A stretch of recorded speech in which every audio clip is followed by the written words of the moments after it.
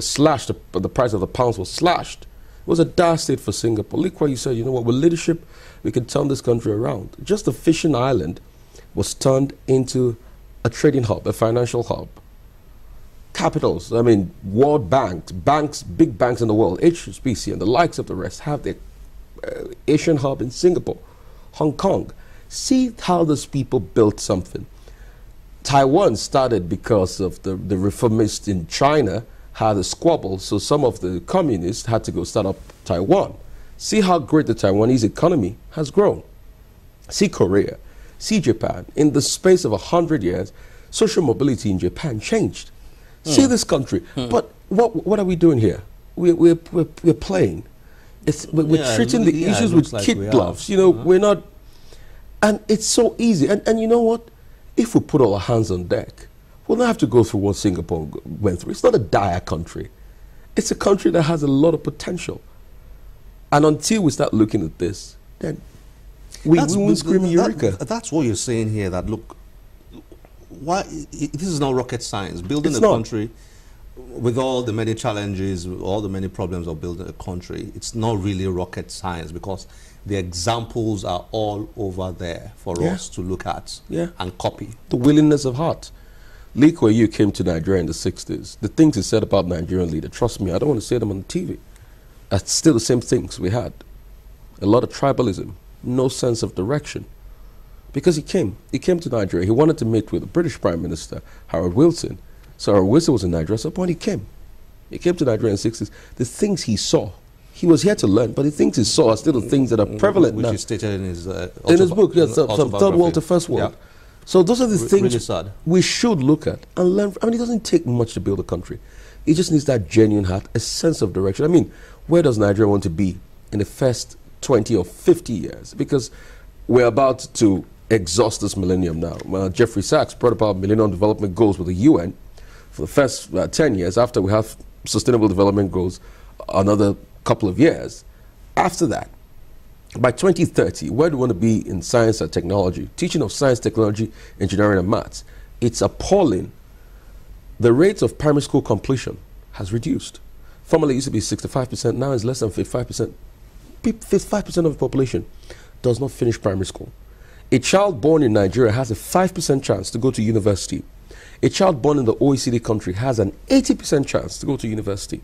And you want to compete? No quality schools, no quality education. That's who's on strike every single time. There are challenges in society we need to look at. And it doesn't take much to fix a country. It doesn't take much. Let me read something you wrote here.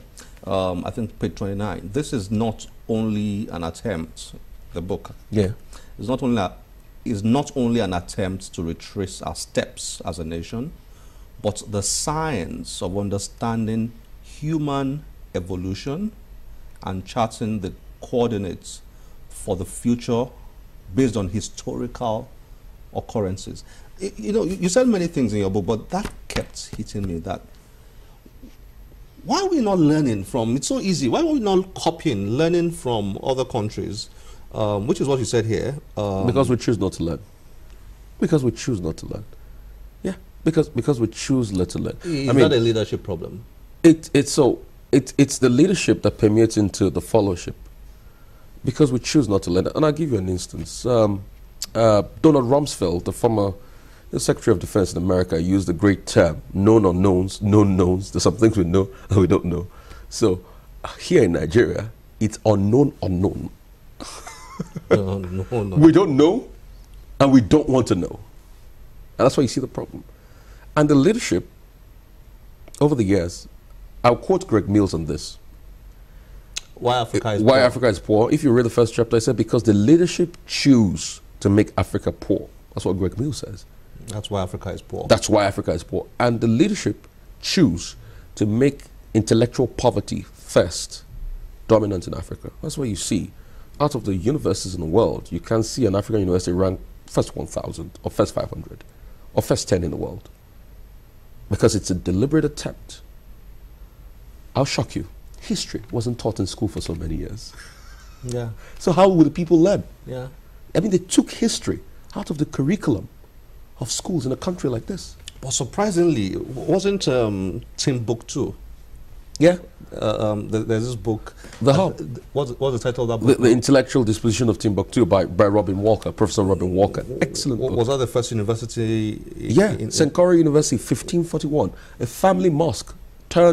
family turned their family mosque into a university. It was the hub for learning. That's why Timbuktu grew. That's why you had Mansa Musa. Because anywhere education goes, there's enlightenment. There's enlightenment.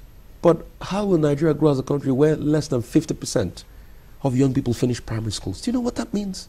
Primary school, primary 1 to 6. That's a disaster. Less than 50% finish primary school. That's a disaster. Another book you should read is Emerging Africa by Kingsley Moghalu. Yeah. You know, great man. I'm sure you've had him on the show. Yeah. No, not on the show yet. Looking forward to doing that. Yeah, great mind. Great man. I mean, how would you grow? How would you grow? So those are the challenges we see. And except we try to change this, then we're not going anywhere. You wrote again questions we need to deal with. Questions relating to the nature and efficiency of a political system which needs to be upright for true social reforms to be implemented. Questions on our understanding of governance and the balance between self and public interest. Even though that was not your primary topic, leadership, but I sensed that you were really talking about leadership indirectly here. You have to talk about leadership. It's leadership that drives all those things. It drives everything. It's the coordinates, and it hurts me that what is supposed to be the most important thing in this country is what we play with the most. Leadership. Look at our elections. We play around at elections. I mean, 2019 is coming again. We think it's a joke. Voter apathy is even low. That's why I said the people to share the blame. 15% or 20% of the population vote. So we need to take leadership seriously. The process of getting leaders, we need to have more accountability. You know, there need to be a reform in the system, electoral reforms, strong electoral reforms. These are the things we should look at. Rufai, there's a lot to talk about. Very enlightening book. Something, you know, every leader, political leader particularly, should read, but every Nigerian should read. Thank you for joining us on Channels Bookclub. And keep churning them out. Thank you so much. Looking forward to another one is coming out soon. Very good. Congrats. Thank you so much. Thanks for joining us. Thank you so much, yeah.